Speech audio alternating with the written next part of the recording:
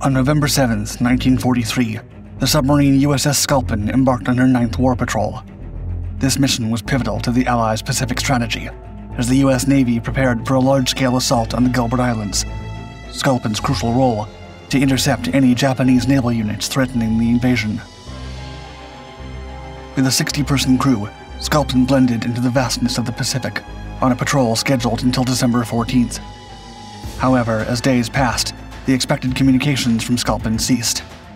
On November 29th, attempts to engage Sculpin under Commander Cromwell's leadership met only silence. Further orders on December 1st remained unanswered.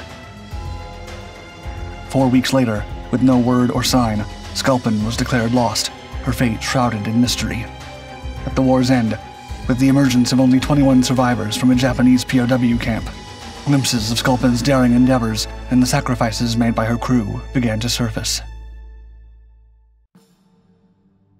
On May 23, 1943, while on her initial shakedown cruise, USS Sculpin, a Sargo-class submarine, was called out of her training duties to assist in an emergency.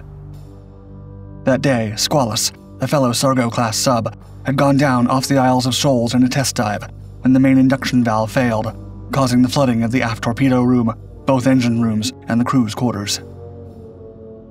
Now stuck at the bottom of the ocean, over 200 feet below the surface, the man aboard Sculpin was the first to spot a red smoke bomb and a buoy from Squalus. Soon, the sailors established communication with the stricken sub, first by phone and then by Morse code.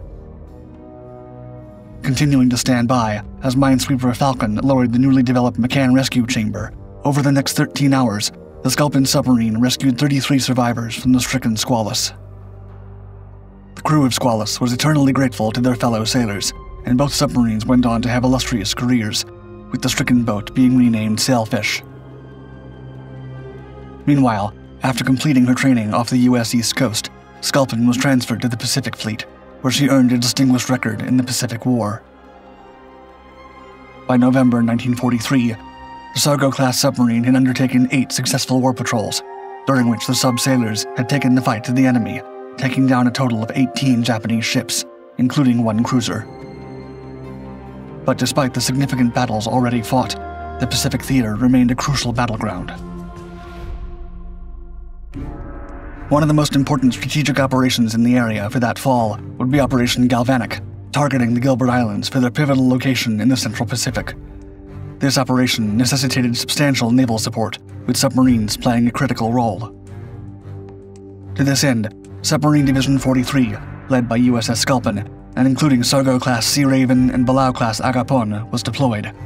Their mission was to safeguard the sea lanes approaching the Gilbert Islands and thwart any Japanese naval reinforcements, which was essential for the success of the impending invasion of Tarawa, one of the islands in the Gilbert's chain. Commanding the 3-boat subdivision was Captain John P. Cromwell, while the captain of the Sculpin herself was Commander Fred Conaway. The group was under direct orders of Vice Admiral Charles A. Lockwood, Commander Submarine Force Pacific Fleet, to act like a German wolf pack, operating in concert and supporting each other in order to send as many Japanese vessels to the bottom of the ocean as possible.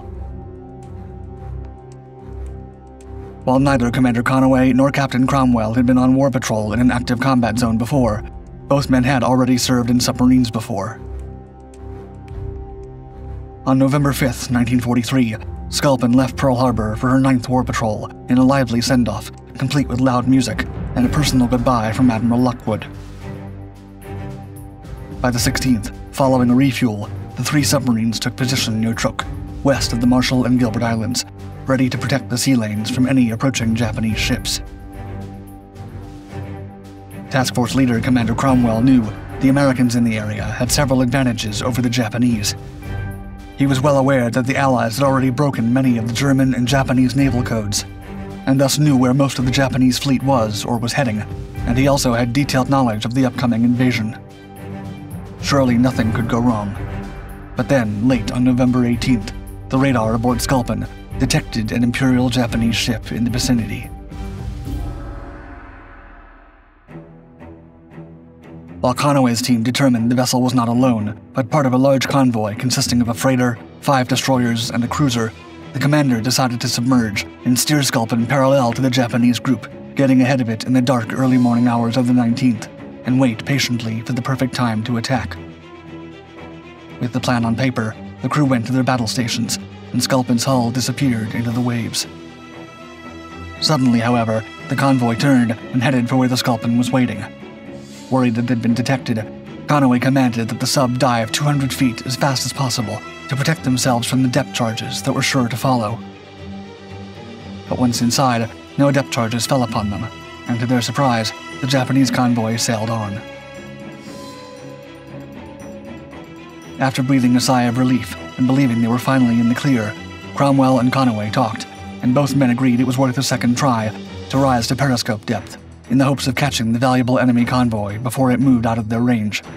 After all, taking them down was their one and only mission. After roughly an hour of being submerged, the commander took the submarine up for a look at around 7:30 a.m. As the submarine steadily made her ascent, Quartermaster Billy Minor Cooper and Lieutenant John Allen, stationed on the lookout, were met with a daunting scene. Through the lenses of their binoculars, their eyes were fixed on a distant but distinct threat. A sleeper, a Japanese destroyer that deliberately separated from its convoy. The strategic ploy, designed to ambush unwary American submarines, had worked, and now the Imperial Japanese Navy Yamagumo was sailing fast toward them. Reacting swiftly, Sculpin dove to 300 feet, with the crew tensely preparing for the anticipated depth charge attack. Confined within their 310-foot-long steel box, the crew inside Sculpin were fully at the mercy of the enemy, unable to shoot back, and the destroyer, knowing this, launched 17 600-pound depth charges in the initial run alone. In 30-second intervals, the massive metal cylinders detonated underwater, shaking the vessel and the people inside her like a sledgehammer. As the depth charges continued, Sculpin began to take on water, and the situation worsened as its pumps failed and became inoperative. Fortunately, a drizzle at the surface disrupted the Japanese destroyer's initial assault and provided a brief respite for the beleaguered crew. Still, Commander Conway ordered that the submarine remain submerged for several more hours to ensure their safety. While fate had granted Sculpin a temporary reprieve, the submarine's crew did not rest for a single second, as the men were too busy trying to seal leaks and pumping the excess water out of their submarine. After about 9 hours of attack after attack, the heat inside the vessel had reached 115 degrees Fahrenheit. Instruments were broken and battered, and the depth gauge, crucial for safe navigation and maneuvering, was so damaged it was no longer reliable. When Conway ordered the submarine to rise to periscope depth, hoping the destroyer had gone away due to the weather, the failing submarine rose too fast, with her bow breaking the surface. In the conning tower, Commander Conway found Yamagumo was now only 5,000 yards away. Commanding another emergency dive, Sculpin descended once again, all as over a dozen depth charges continued to fall near the boat. By then, Sculpin was so damaged she was nearly uncontrollable and unable to measure her depth. She dove 700 feet, well over her maximum amount. Soon, the sub would be crushed under the water pressure. While Conway and his men managed to stop their descent, they only did so by going through the water at full power, draining the boat out of nearly all her battery, and giving the Japanese sonar above more noise with which to target them. For the final time, a nearly defeated Commander Conway and Captain Cromwell convened to ponder their options. The former felt they had only one choice: to surface and fight it out as long as possible. Captain Cromwell strongly disagreed with Conway, as the American Wolfpack leader believed the Japanese destroyer must be low on depth charges because he'd counted nearly 60 already dropped. And so, with no other option, Commander Cromwell and Captain Conway agreed to surface for one last time at 1:30 p.m. As she did, Captain Conway himself and the rest of Sculpin's gun crew ran out onto the deck to man the 3-inch deck gun and the 20mm batteries, all while knowing they were no match for the enemy. But they could at least try. While Sculpin managed to fire 2 rounds at the Japanese destroyer, there was no doubt as to who would win the vastly unequal contest.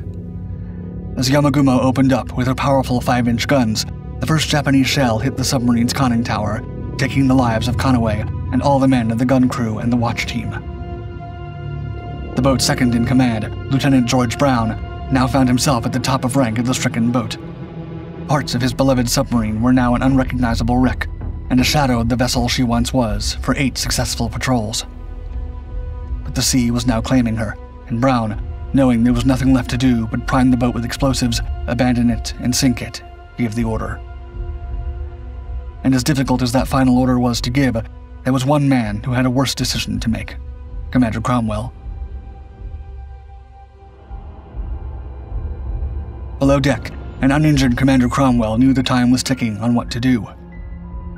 As a senior officer in the Navy, the 42-year-old Cromwell knew a lot about his branch's plans for the Pacific, and had vital knowledge about the Navy's success in deciphering Japanese codes.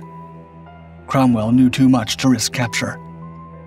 If seized by the Japanese, Cromwell would be a valuable prize, and there was a high likelihood, knowing the Empire's reputation, that the enemy would resort to their infamous and brutal methods of extracting information. Knowing this, Cromwell knew there was only one thing to do. He had to go down with the ship. So, while the last of the uninjured Sculpin sailors opened the seacocks and escaped, the brave captain informed those around him of his final decision. Some would soon follow suit, including Dive Officer Ensign W.M. Fielder, who chose to remain behind to ensure the submarine sank. Some of the severely wounded men, knowing the treatment they would receive at the hands of the Japanese, also chose to stay behind. And so Cromwell and the others, in one selfless act of bravery, went down with the submarine. Above the water, the escaped sailors recalled seeing their beloved submarine one last time as she went down with the water.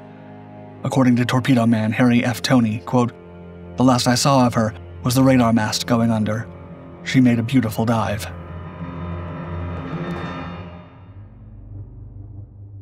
A total of 42 men abandoned Sculpin, and they immediately realized their fear about the Japanese treatment of prisoners was true when, upon capture, one wounded sailor was thrown back into the ocean.